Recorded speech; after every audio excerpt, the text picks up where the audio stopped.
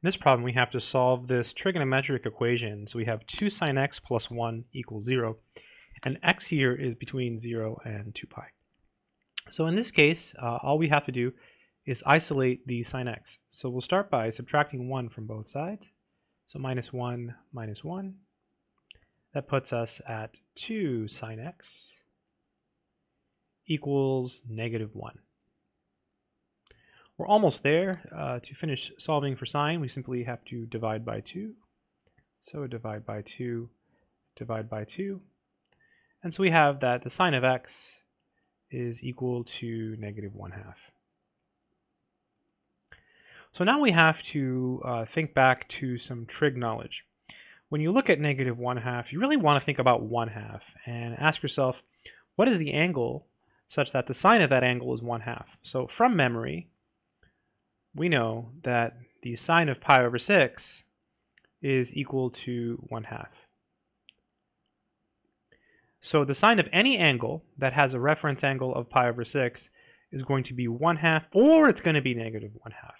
So now we have to think about the unit circle and think about all of the other angles that have a reference angle of pi over 6 that will give us a negative. So let's think about that. So if it's going to be negative, remember that sine is the y-coordinate on the unit circle. That means the angle has to be down here, and it has to be down here. So we're looking for angles here because sine is the y-coordinate on the unit circle. And these are angles whose reference angle is pi over 6.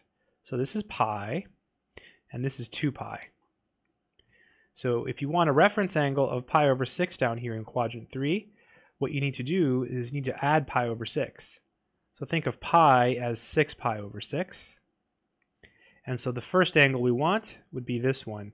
6 pi over 6 plus pi over 6 will give us 7 pi over 6. So x equals 7 pi over 6 is one of our answers. The other angle is over here in quadrant 4. So again, think of 2 pi as a number over 6. So 12 pi over 6. So if you take 12 pi over 6 and you want this angle here to be pi over 6, that's our reference angle, then you need 11 pi over 6. You just subtract. So 11 pi over 6. So the other answer to this problem would be 11 pi over 6. And that's it. I hope this video has been helpful.